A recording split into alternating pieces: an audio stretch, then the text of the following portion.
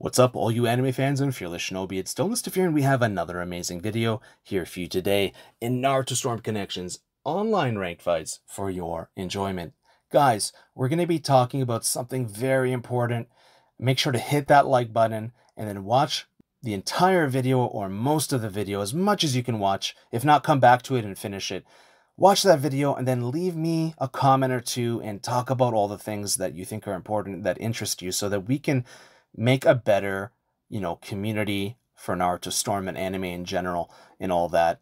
Every little bit helps. A lot of you are just super intelligent, super smart, and you've contributed in so many ways to the conversation. I'm very, very impressed with so many of you. Thank you guys for all your support and all of your awesome feedback. Now, we're talking about runners. We're going to talk about runners, but we're going to do something that no one has ever done. First of all, no one has ever completely talked about runners. It's been talked about, but it hasn't been really hashed out from multiple angles. And the other thing we haven't talked about is chasing and chasers. When I say chasers, that sounds ridiculous, but chasing and runners. So runners, and here there's dashing and counter dashing, right? So I'm just going to cut to the chase and say, this person does not have to rematch me. They don't have to talk to me. They don't have to answer my messages. They don't have to do anything. They don't have to GG no re. They don't have to no GG no re. They don't have to do anything. They don't have to play the way that I want them to. They don't have to do anything, right? But it is a little frustrating when you try to when you do get that communication. See, 1010 missed there again. I'm gonna try to point it out whenever she does. It's a difficult. The support is not as automatic as you think. Anyways, the difference between what actually happens and the perception of what happens. So this person didn't want to rematch me because they said I was a spammer. So we're going to talk about spamming as well. What was I spamming? They said I spammed counterdash. So basically they got upset because when they did get me down, I almost perfected this person too, by the way. So, I mean, that's fine. But like, if you notice, I wasn't actually running away from them and I wasn't spamming so far, right? I just play a lot of strong people. So I'm just, I'm primed to play like really, really tough opponents. And this person is a good and strong opponent. The game is matching me up with someone around my skill level. Now, it's very interesting. That was a really good counter. So spamming, running, and chasing. People like to use this word like it's like a dirty slang, right? Oh, you're a runner. Oh, you're a spammer. And you know what? There are spammers and there are runners. And yes, sometimes you're justified. By the way, he ran into that Rasengan. Do you know why he ran into that Rasengan? Not because I was spamming it. I'm pretty sure I did less than 5 or 6. I didn't count, but I guarantee I did probably about 3 or 4, maybe less, right? And a lot of them are for mobility. So that one though, I purposely measured the tension, felt the tension out, and then he ran into it. So why did he run into it? He ran into it because he was chasing. He was chasing because he doesn't know how to approach properly. See how he's just standing there and double jumping? This is a very common thing. People he ran into it again because he doesn't know how to approach. So that's fine. It's a knowledge check for me, right? But see how I'm in there comboing. I didn't Rasengan there. I comboed. I got countered. So a lot of times you have to actually do a Jutsu or some kind of unique ninja tool entry so that you don't get countered. What is that counter? A counter is punishing my combo because I comboed incorrectly. And as you can see there, I did a Rasengan, canceled it, and then did a counter and did a reverse where I was chasing, right? Potentially spamming, which I definitely wasn't spamming. And then I canceled it and I lured him by baiting him in. And there is a setup, right? I have a setup there. I did a proper setup where Shimaru doing good work. I'm keeping this guy off the ground, which is very frustrating for him. He probably doesn't even realize that that is part of the reason why he's losing. But see how he just stands there? He doesn't really know what to do. He's just waiting to punish me, right? And he's been punished so much that he doesn't really understand what's going on. So it's interesting. I'm not trying to be negative towards this person or anything like that. I'm just trying to explain. He definitely had a negative attitude towards me, and I didn't find that out until we talked afterwards in messaging. And that's fine, right? But look, he's just standing there. Like, what I'm doing is saying, I'm holding that neutral position, and then I even go in. I even went in when I didn't have to. I have the health advantage, but I went in.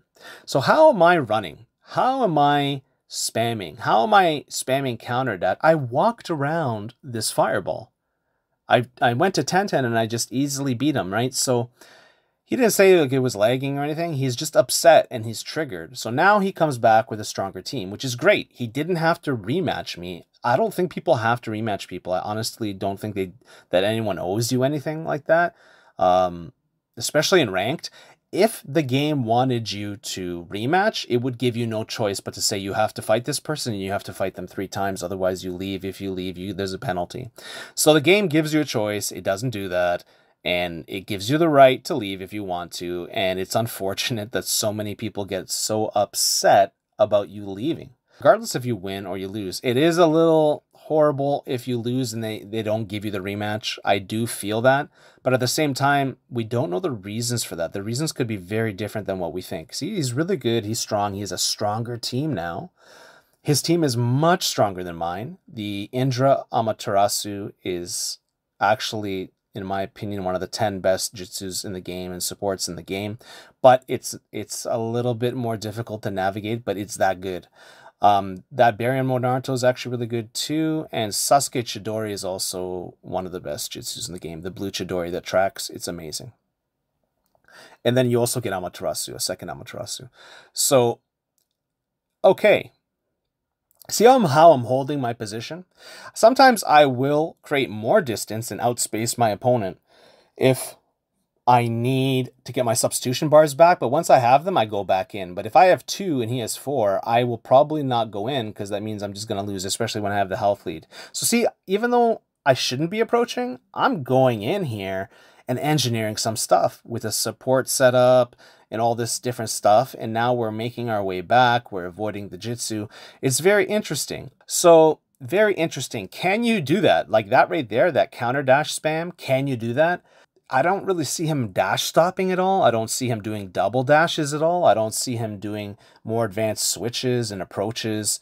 He's just kind of doesn't know how to approach me because I'm sure like for 90% or 80% of all Naruto players, he could just play like this, but you can't play the way that he's playing against like higher level players. Once you get to a certain level, you're going to have to come up with more creative ways to approach, and just blaming other people and calling them runners and spammers is not going to help you.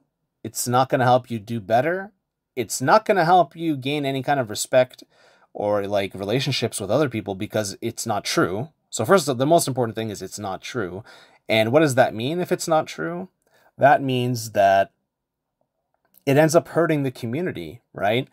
And it ends up lowering your potential. You hit a wall and you're literally not acknowledging the wall. So then you're basically just like bumping into that wall all the time, and that's your experience. And then you blame the game. 10-10 missed again there too.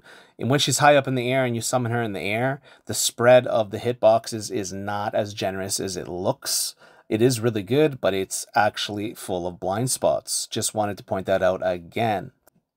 So he is really strong. Look at his defense. Look at his fundamentals. He gets me with the chidori all the time. By the way, one of the best tools in the entire game for runners is that chidori.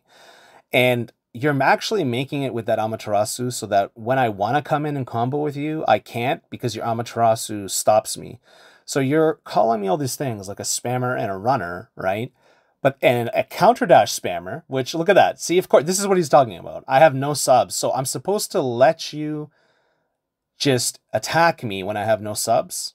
Or am I supposed to do what I'm doing and keep you at bay in one of the only ways that I can?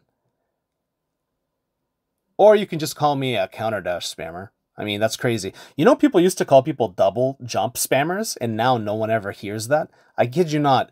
People were running wild with that term. Even in Storm 4, when I played Storm 4, like I would say 3 years ago to 2 years ago, 2 different people called me a jumping spammer.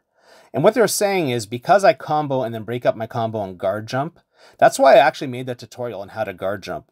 It's not like, of course it helped people learn how to do it because there was a need there for people to learn how to do something that so many people in the community actually think is basic. It's not that basic because it's like a concept that's not that familiar for so many people, right? So yeah, from their perspective, maybe you are spamming, but in the reality of things, once you actually learn how to do these things, once you learn how the game works, it's not spamming. It's 100% not spamming. But if you're coming from a different game with a different background and this weird, wacky mechanics of Storm that are in all the Storm games, of course, it's gonna rub you the wrong way because it just doesn't make sense. But once you play long enough, things start to make sense. You start to see the game is actually pretty well balanced, especially this game. The developers have done a really good job after the patch in terms of the mechanics. Maybe a little too good. Like the Shinra Tensei is a little too weak. I've talked about that.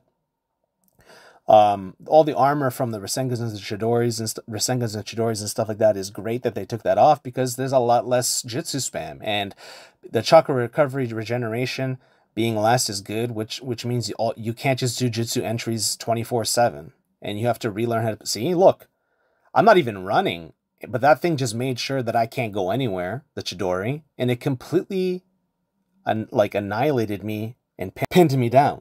I thought I'd make a video of this so that we can actually talk about this and try to change the opinion of people a little bit closer to the truth. I don't expect that everyone all of a sudden is gonna like just see it for what it is, right? Or see it my way, or see it the way in which we all kind of come to once all the comments have come in and we all kind of let this settle a bit and we think about it. Yes, there's spammers, and yes, there's runners, right? Running is basically running away, not playing the game. I haven't even said it yet. Running is running away, not playing in the game, and just waiting for people to come to you.